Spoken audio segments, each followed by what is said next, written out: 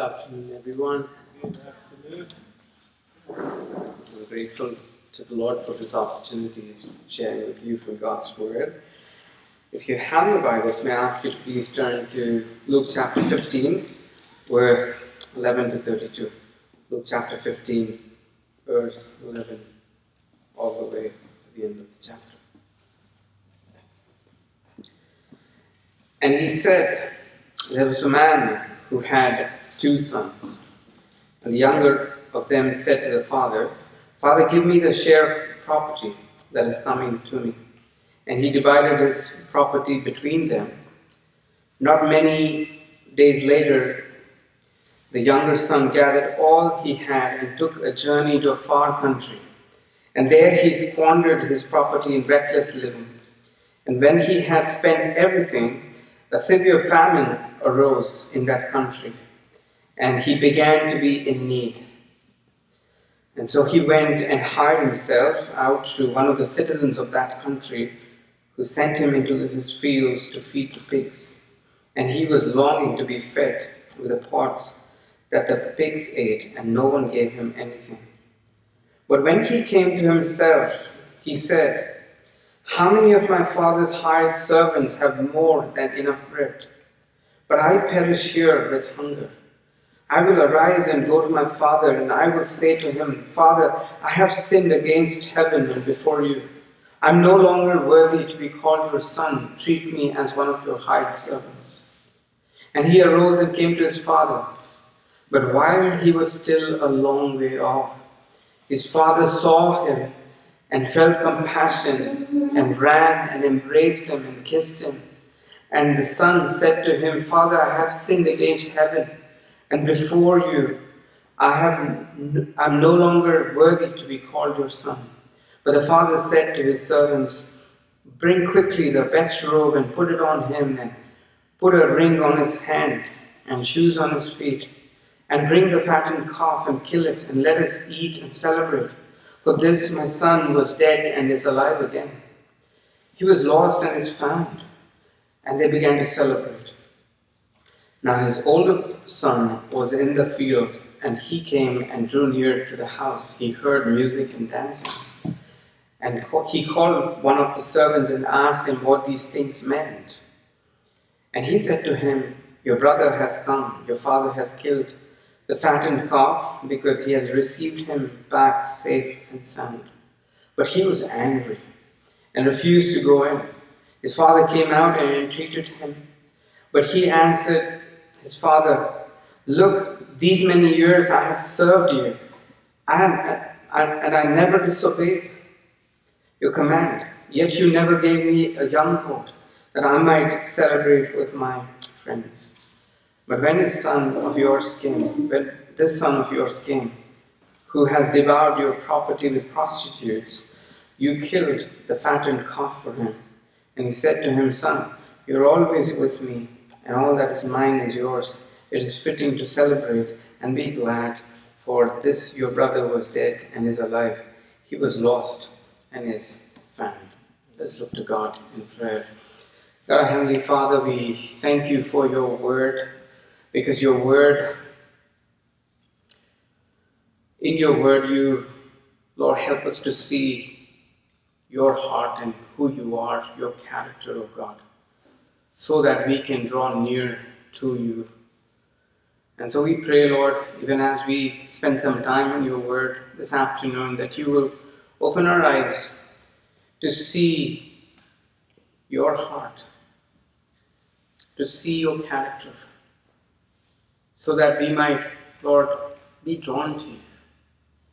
If there is anyone here, O God, who does not know you, I pray that they will come to know your love this afternoon. And if there is anyone who knows you, and yet is living far away from you, I pray that you will draw them back to yourself. So we ask you that you will have your way in our midst and be glorified. In Jesus' name we pray. Amen. The parable that we just read is considered by many as one of the greatest stories ever told. It's the greatest story ever told because it depicts the heart of God to a repentant sinner. And of course, it is also a very, very familiar story.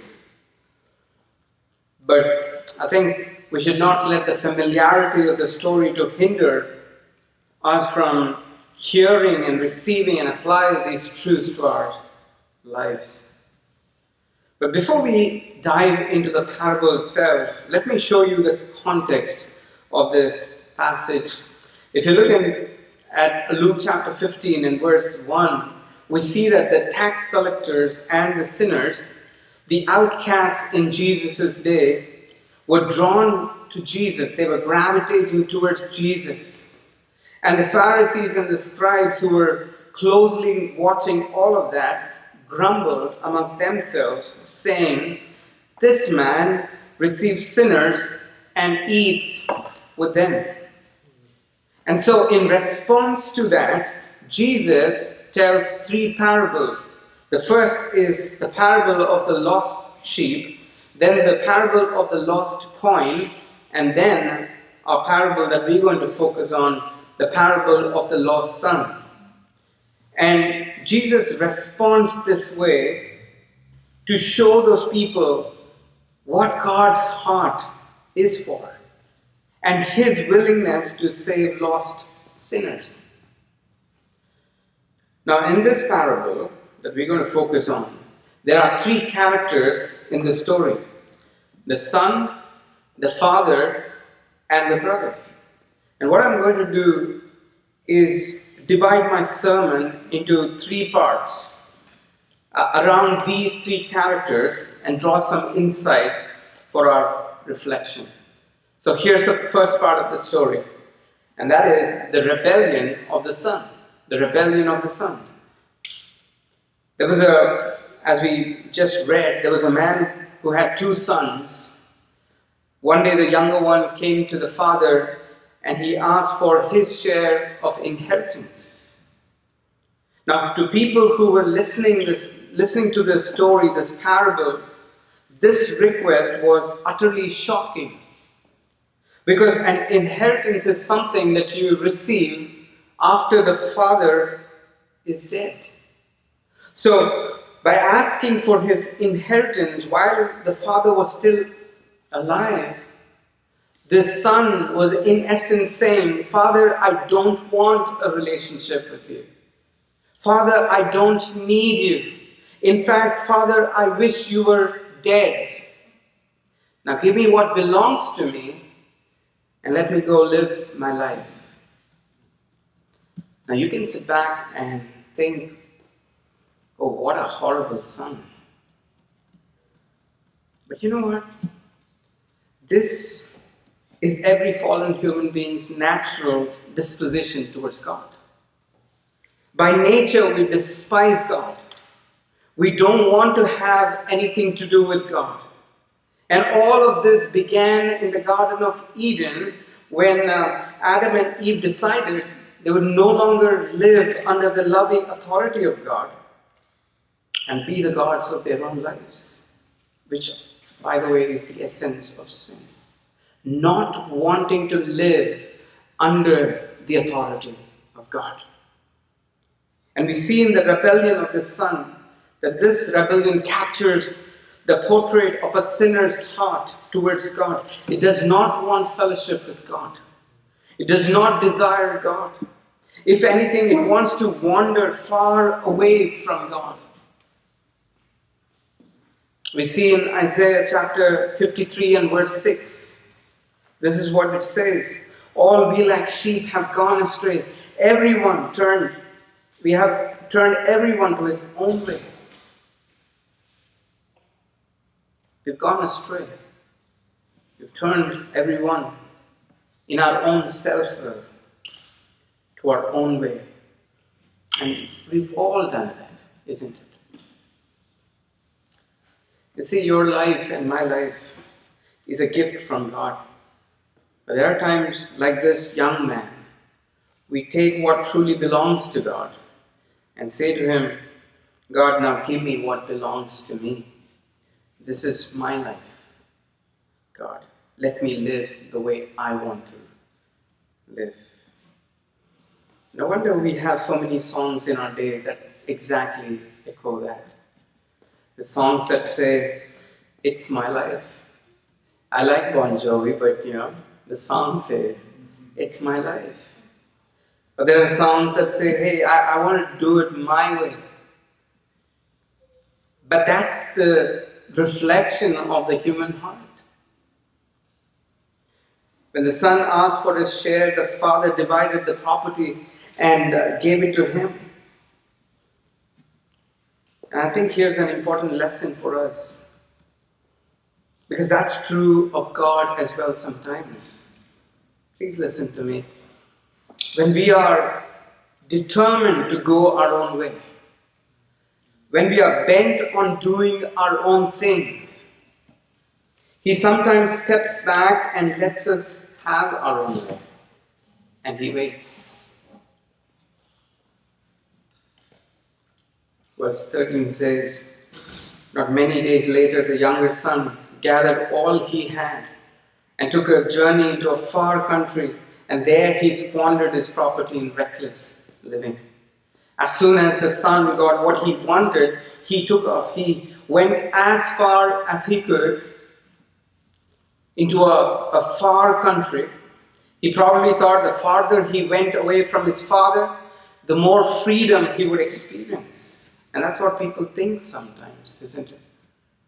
The farther I keep myself from God, the things of God and church, the more freedom I will experience.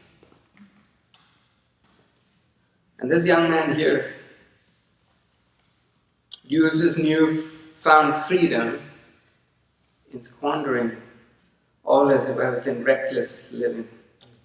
And this is where the name prodigal comes from, because he was lavish, he was reckless, he was wasteful, and he just did what pleased his heart.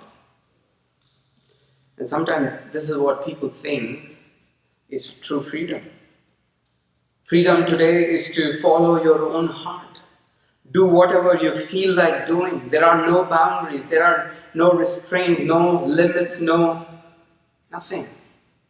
Just go live your life. If you feel like getting high, just go do it. If you feel like giving yourself to some ungodly passions, go for it. If you think you should try something more crazy, give yourself to it. Don't hold back. After all, you are the captain of your life. It's your life. It's your freedom. Just do what you want. The young man thought he was having the time of his life. But that time came to an end pretty soon. The pleasures he was chasing did not last a long time. And they never do. Because the pleasures of sin are fleeting. They are gone in a moment. They will leave you empty. They will leave you guilty. They will leave you dissatisfied. We read in verse 14, after he spent everything, a severe famine arose in that country. The Bible says he began to be in need. He began to be in need. My dear brothers and sisters, friends, please listen to me. Our sinful choices always come with consequences. You can't make a choice and choose your consequence. It always comes in one single package. He made a choice. It's time for him to face his consequence. If you look at verse 15, we see his condition.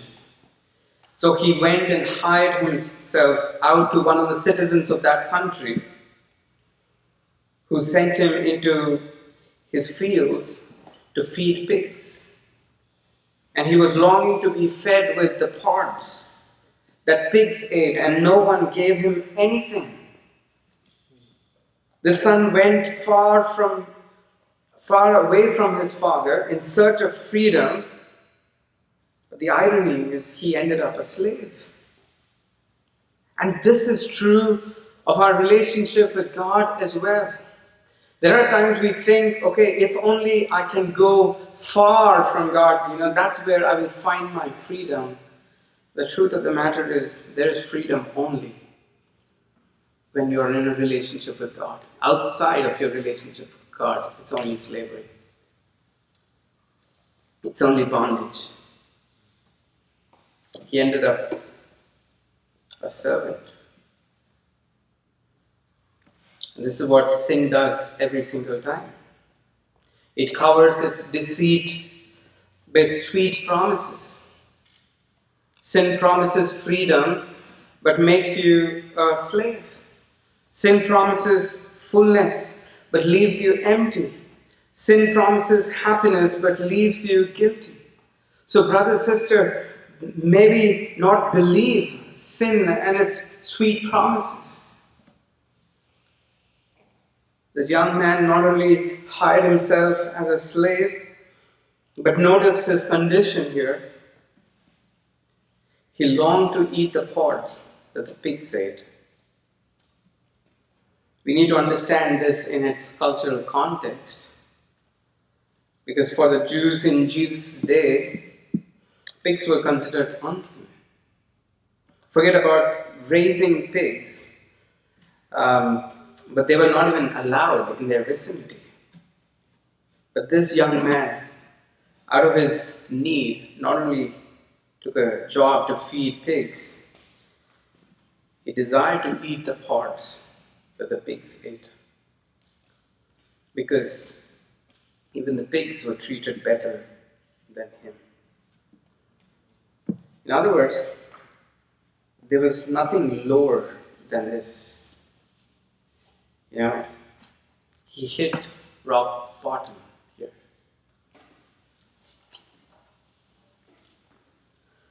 But that's not the end of the story.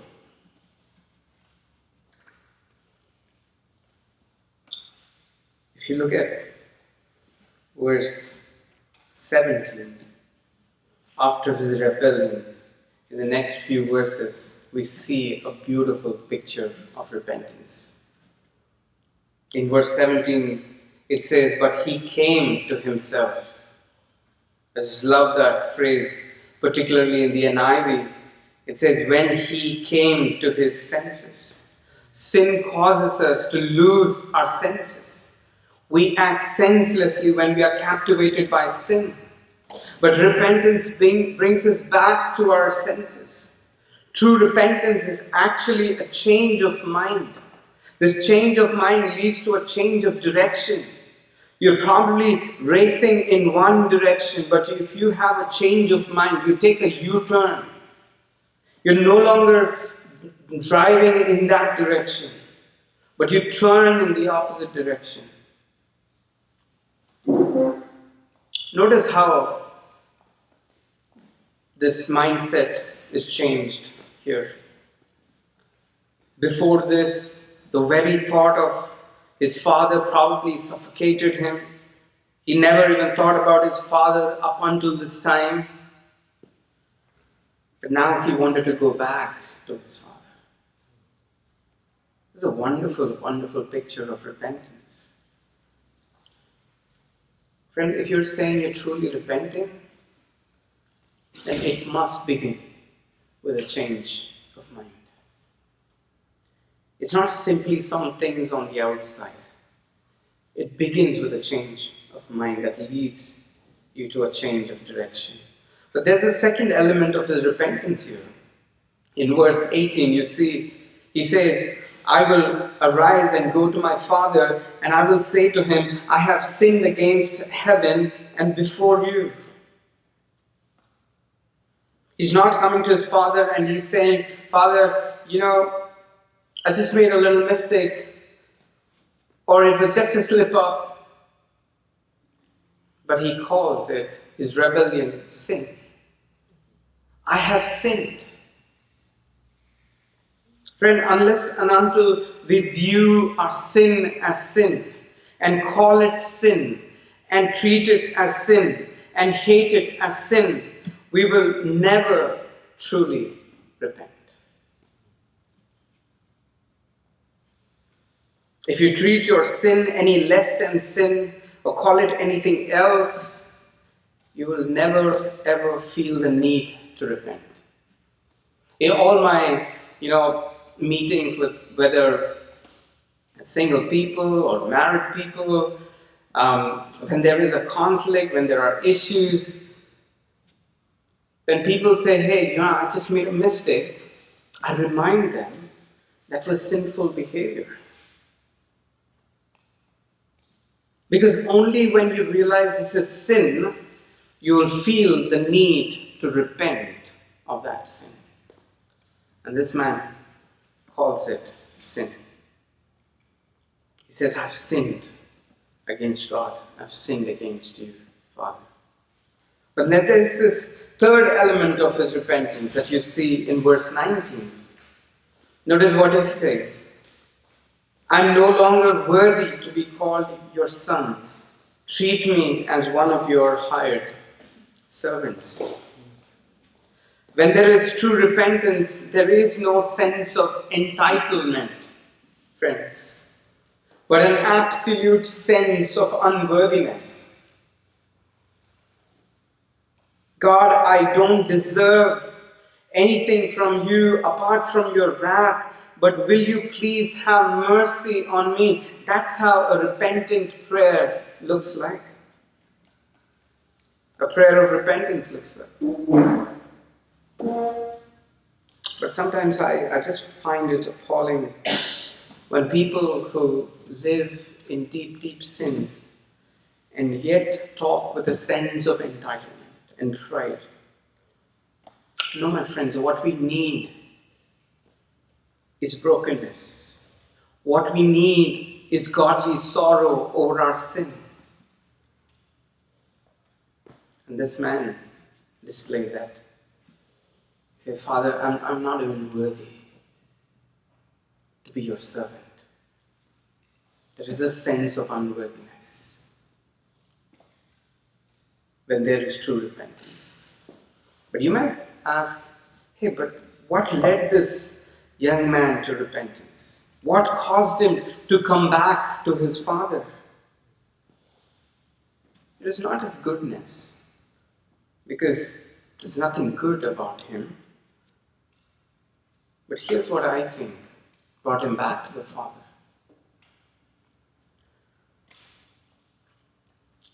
I think just the thought of his father. He says, in my father's house, the servants are treated better than how I'm being treated here. In other words, he recognizes or he thinks about the kindness of his father, the compassion of his father. If he knew that his father was a cruel man, he wouldn't have even thought of coming back to him. So brother, sister, in spite of the magnitude of our sin, the reason why we turn back to God, yes, because it's a work of the Spirit in our lives, but it's because of the kindness of God that causes us to return to Him. And that is what Paul says in Romans chapter 2 and verse 4. Do you presume on the riches of the kindness and the forbearance and the patience, not knowing that God's kindness is meant to lead you to repentance? It is the kindness of God. He thought of his father. He thought of the kindness of his father. And he said, let me go back. Let me go back. Friend, God is compassionate. God is kind.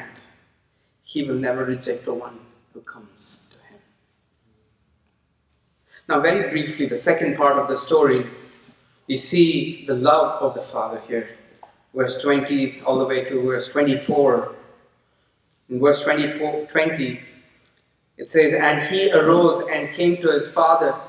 And while he was still a long way off, his father saw him and felt compassion and ran and embraced him and kissed him.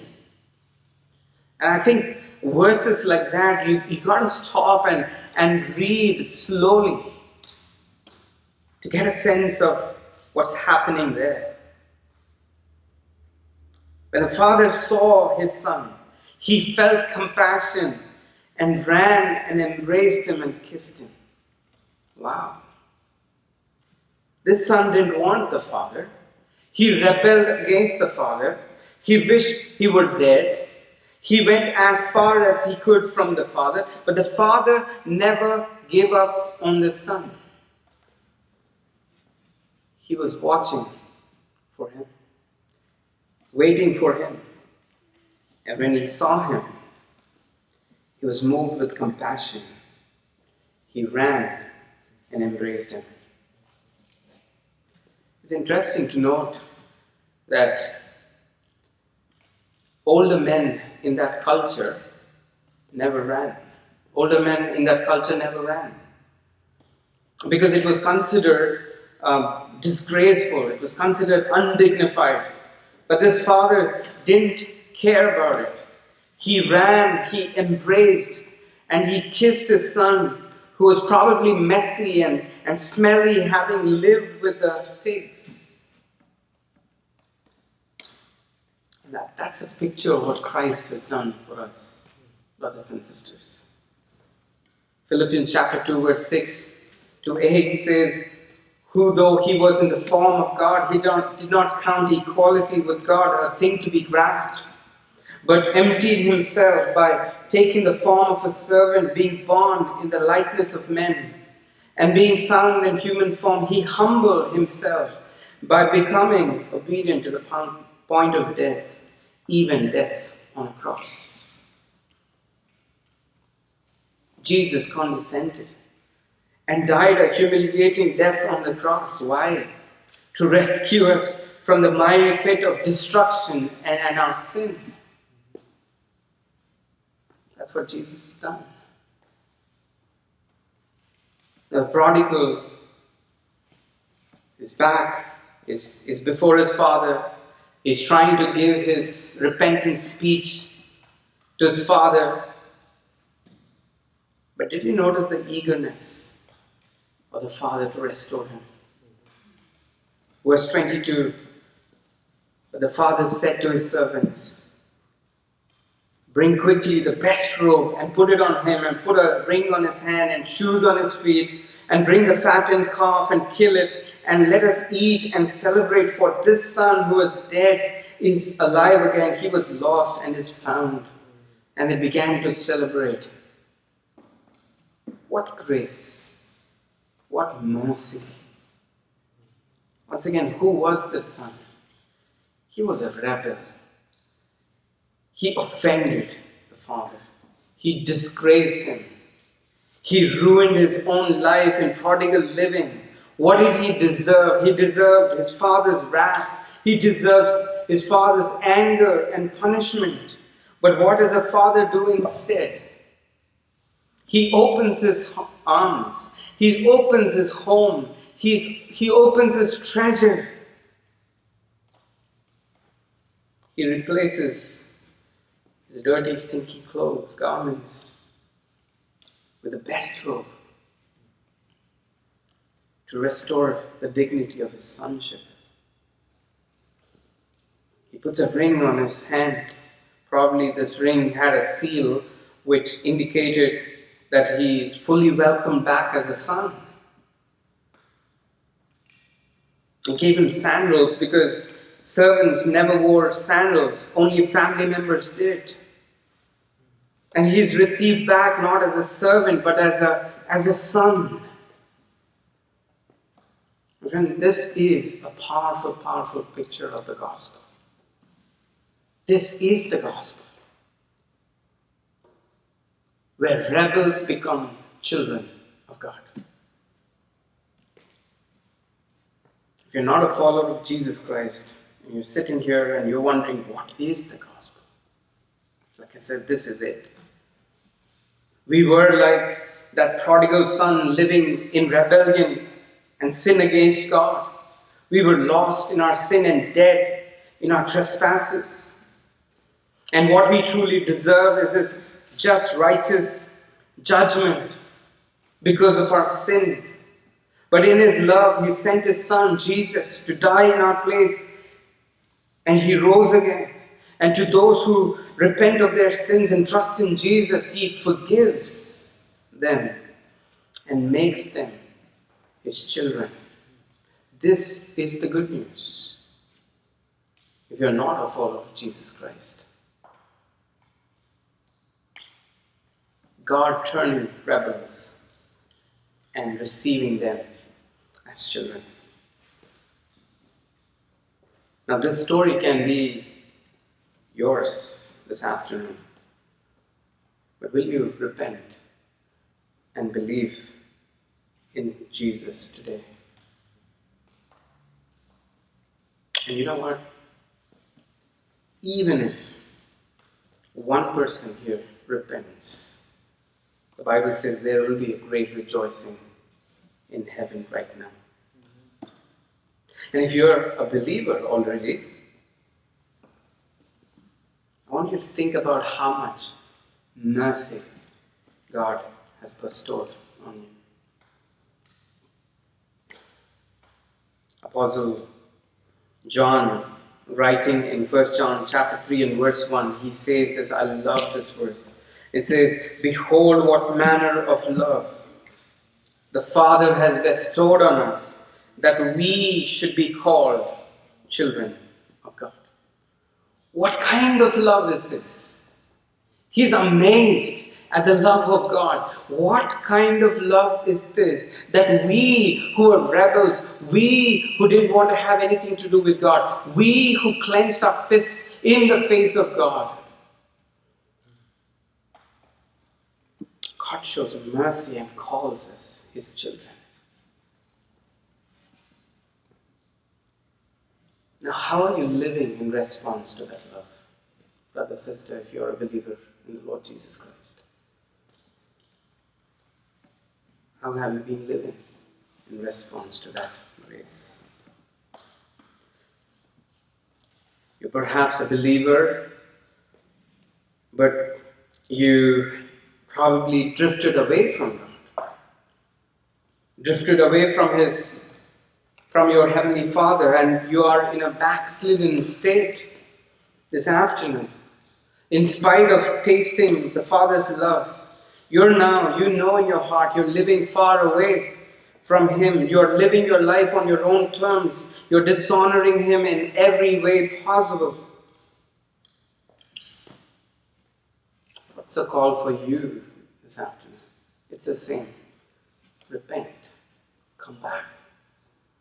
The Father is gracious. The Father is merciful. He will receive you. He will restore you back. Now, the reason Jesus tells this story is not only to reveal God's heart for the sinner, but also to expose the self-righteousness of the Pharisees who are represented in this story through the elder brother. And that leads us to the third and final part of our message. And that is the self-righteousness of the brother. You'll see that in verse 25 to 32.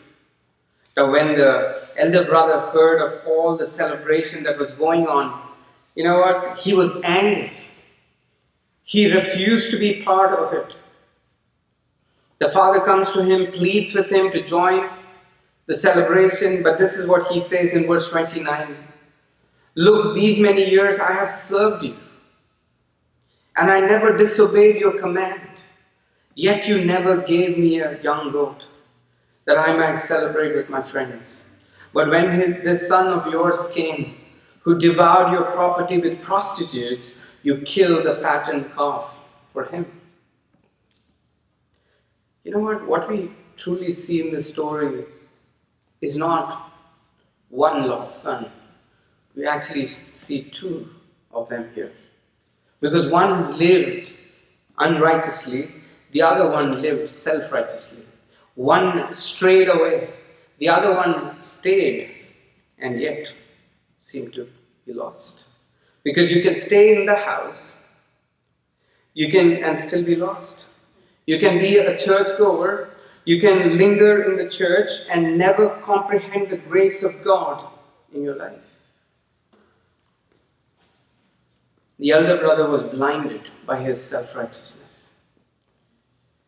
His self-righteousness was evident when he refused to accept his repentant brother and was angry. He refused to even call him his brother. He says, "This son of yours," rather than saying, "my brother." In his eyes, his repentant brother was too sinful. He was too bad to be forgiven. There are times I've heard people say stuff like this. They'll say, "God may have forgiven this person, but I will never forgive him. He doesn't deserve to be forgiven." But isn't grace exactly that? That God giving repentant sinners what they totally do not deserve. Brother, sister, we can sing about grace, we can talk about grace, we can pray about grace, but I do not believe we have fully grasped and understood grace until we have learned to extend it to others. Someone said, grace, God's grace makes us gracious, not self-righteous. So how is your heart this afternoon? Is your heart against those who are repenting? You're like, "Oh no, how can you forgive? How can God forgive?" Are you unable to accept the work of God in a repentant brother or sister? If that is your heart, you truly need to repent before Him. And say, "God, help me. Help me.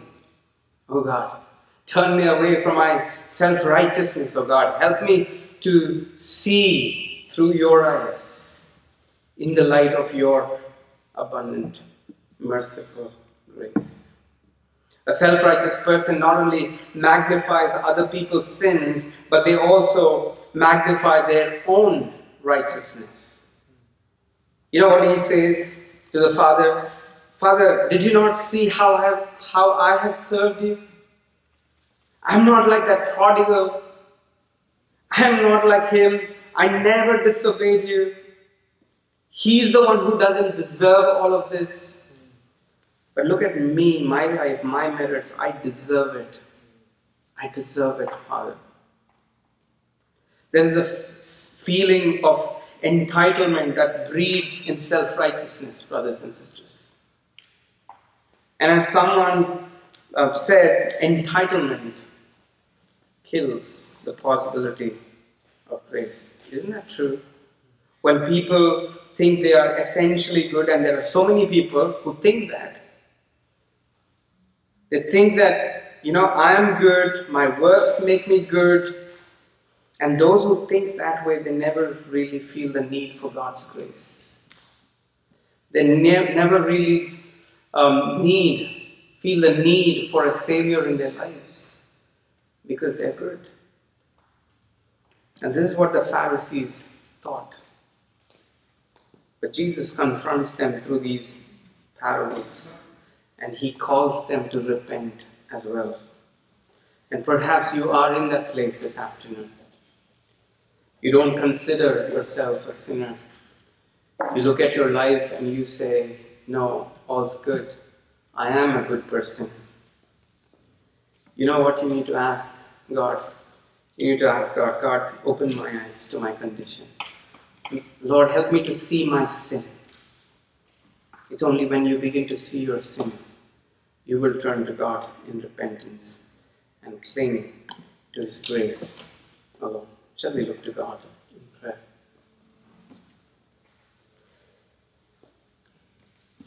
Lord, may we not,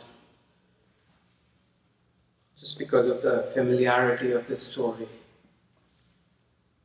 dismiss the truths that you have ministered to us. Lord, if there is anyone here who's not genuinely saved, I pray, O God, that even as you have shown your love through this portion of Scripture, I pray that they will run to you in repentance. And for those who probably, Lord, if there is anyone who claims to be saved and is backslidden, oh God, far away from you, I pray, God, that they will turn to you as well, because you are loving, you are compassionate. You will receive them back. And maybe as believers, Lord, continue to, Lord, boast about your grace, sing about your grace, love your grace, and celebrate your grace, oh God. Because this is what you've done for each one of us who have believed in you. You've turned rebels and brought them into your house and made them your children. Thank you, Lord. In Jesus' name.